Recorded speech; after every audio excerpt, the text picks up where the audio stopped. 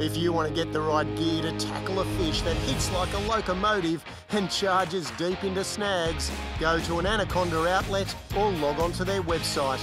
We're looking for some heavy gear today because I'm chasing a super powerful fish, the kingfish. King of the waters along the coast, and they love their squid baits, they love their live baits, their slimy mackerel and their yellowtail. So we'll be using a nice solid rod. I love these Shimano Taipans. This one here, rated at 10 to 20 kilos. It's going to have a reasonably soft tip, but nice and strong down low. You should be able to handle most kingfish with a rod with this much power. But once you've hooked up to a big, powerful kingfish, you'll know all about it. They put you right to the test. So you're going to need a reel that's going to have a nice, heavy drag system.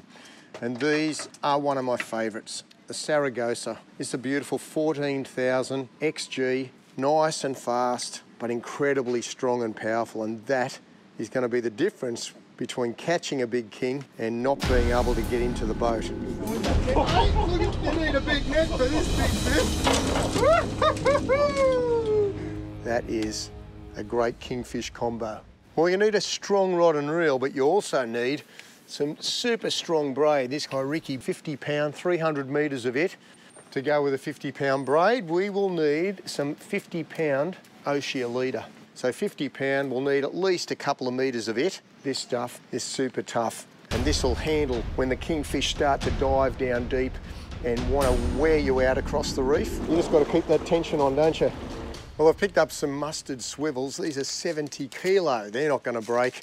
And some size 4-ounce snapper leads, so should get the live baits down.